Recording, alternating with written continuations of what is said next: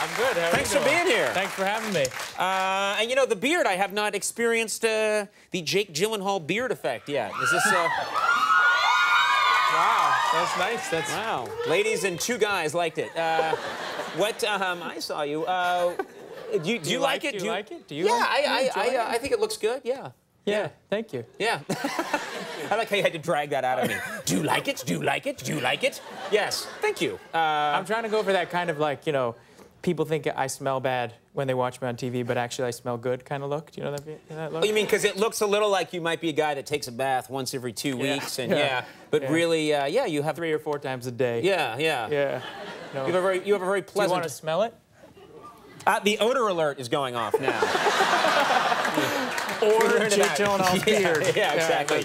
Excuse me, attention, Jake Gyllenhaal's beard has a smell. Well, thanks for being here, and it does look good. That's the important thing. It's how we look, not who we are. Remember that. I'm serious. It's true. It is more important. Yeah, someone told me, I'm from the Boston area, of course, and so I'm a Red Sox fan. Someone told me that you were at the Red Sox game. Yeah. Just the other day? I'm a Red Sox fan, yeah. You are? I am.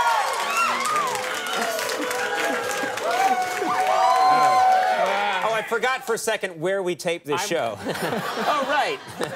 Wrong city. I'm going for old school Johnny Damon right now. Can't you tell? It looks cool, yeah. Thanks, yeah. It does look good. I'm doing that. Well, I mean, okay, so a few questions. Yeah. You go to the game. Yeah. You went with friends of yours I who went were with also... some friends of mine who are actually very, you know, huge Red Sox fans, like diehard. Like they were like they came out of the womb and like a Red Sox like cap was put on their head. Yeah. You know, and then they stopped crying, like that kind of thing. You know? And then, wow. Yeah, but also like, you know, particularly my one friend is like an avid Red Sox fan, and so he, you know, he's a pretty tough, like pretty quiet guy, but he's a huge Red Sox fan, and he brought a glove along, and he asked me actually to get us tickets in the Green Monster because he wanted. When I was growing up, you couldn't sit there, but now you can sit on top of the Green Monster, and people want to catch a ball when they're up there. I mean, he wanted to go to batting practice, and he like brought the glove, and he was diehard. Right. He wanted to catch a ball really badly. So we went up there. It's amazing up there. It's incredible. I urge everybody who is half the audience who's a Red Sox fan to go and try and go up there. Right. But so we go there, and about into the 6th inning, well, I told him like maybe we'd catch a ball. I don't know, maybe. You never know. Yeah, the odds are probably pretty slim. Yeah. Yeah, but the 6th inning, David Ortiz comes up and he hits a ball, right? And you know how it happens. It's like 500 feet away, and it looks like it's coming towards you. And I have to explain this. He's a very, you know, he's a tough guy. You know, he doesn't really care that much about stuff. But that ball started coming towards us, and let me show you what he did. Okay. He went like this. I think that's coming towards us. And I said, it looks like it. He said, I think it. Oh my God! Like that. I swear to God. I swear to God. Now here's the thing. There that is. That's a clip on YouTube right now. Yeah. That's all it is. Yeah. They're just going to show you doing that. Yeah, I know. Where did it come near you? Basically, what happened was it landed. I'll tell you the truth. It landed probably halfway, like from the wall to the end of the Green Monster, which is about 100 feet from us. Right. But he was convinced he had caught it. For like, I swear to God, he leaned over and he went like, I got it! I got it! For 3 minutes. He was like a little girl for 3 minutes. He's 100 feet off. Not even close. Yeah, like, so what did you say to him?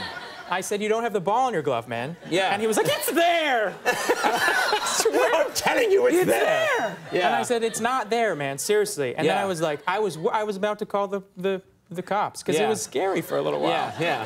For 3 minutes, he was convinced And then finally, did he open the glove and see it wasn't there? And then the rest of the game, he was like, I swear to God, if I had just leaned over a little bit more, I could have caught it. I could have caught it, man. I swear to God. Yeah. If you had lowered him on a rope. Yeah. He was calling friends. He was saying to them, he was like, did you see how far that ball was? Was I close? Was I anywhere near it? Yeah. And everyone was like, we didn't. It was like the widest shot we've ever seen. We don't even know where the ball went. We weren't sure who was playing. The shot was so wide. So that was our Red Sox. Now, okay, so there you were in Boston. I understand as part of your job to promote the work that you do is to travel the world and talk about the films that you're in. Yeah. Of all the places you've been, what's your favorite? You think favorite place to visit?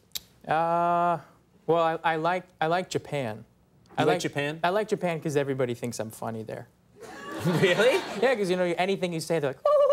You know what I mean? Really? Yeah, I mean seriously. Anything you say? Yeah, literally, I'd be like, oh well, you know, I'm making a movie and it's about, you know, torture, and like, ooh. It's amazing. It's amazing. We are going to Japan, Jeff. Hello, everybody. I'm Conan O'Brien. Woo! Not much to talk about tonight. Woo! Seriously, that would be great. I would love that. Such a good feeling. Yeah, I'm telling you. I'm going there immediately. Yeah. Now, I know you're promoting this film now, but you took a little time off, didn't you? You didn't work for how long did you not work for? Like 6 months or so. 6 months. Yeah, yeah. Now, I'm just curious. If you don't work for 6 months, yeah, I would think. I know that if I didn't work for 6 months, I would start to get a little loopy, just because my job kind of keeps me grounded a little bit. I'm going to say there are actually a lot of people who don't work for 6 months. But oh, really? Yeah. Okay. In the entertainment business, you go loopy. Yeah. And yeah. what happens? So you start to like, what kind of things? Do you start like building model kites and, painting little Hummel figurines and yeah. No. I'm killing. You know what? I can liken it only to basically to one song. Do you know? I don't know why. Like the song comes. You know the Gnarls Barkley song.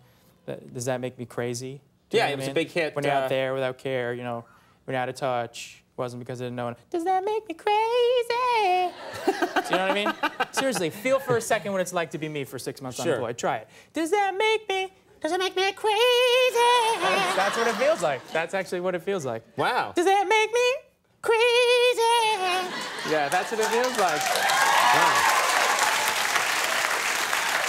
See, How does that feel?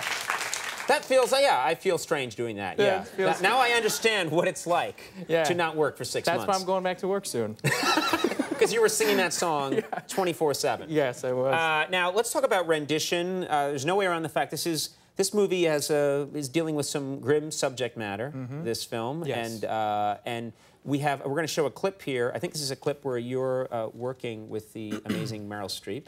Yes, it's our one scene together in the movie. And can you tell us anything you can tell the audience, just help them appreciate what's going on in this film? This is a scene where Meryl is the head of the security agency that's dealing with the interrogation of this suspect, this terror suspect, and she's basically saying to me, she says, "This is our conversation." And Fawal, Abbasi Fawal, who's the man who's the person who's torturing, is the name that we talk about in here. You need to know that background. And also, you're being asked to torture someone, and it's not what you got into this business, this covert business, to do. I play a CIA analyst and who is no field work at all. And then because there's a suicide bombing, I'm put into the position of having to observe a rendition, which is essentially a euphemism for watching somebody get tortured to elicit information from them. All right, let's take a look at this clip from Rendition.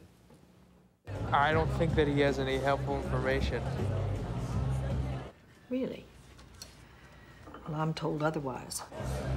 I understand that. Is your opinion shared by Mr. Fawal? Mr. Fawal doesn't care if he gets information. He'll just keep trying to get information, whether he gets any information Is this opinion shared by Mr. Fawal? No. No.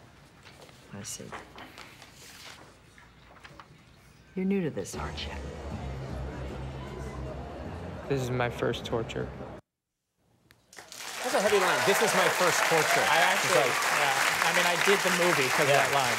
That's my favorite. That line is one. I love that line. Well, Rendition opens in theaters this Friday. Jake, always great seeing you. Thanks Thank you a lot for for making having me. time for us. Jake Gyllenhaal, Christina Hendricks coming up. We'll take a break. We'll be right back.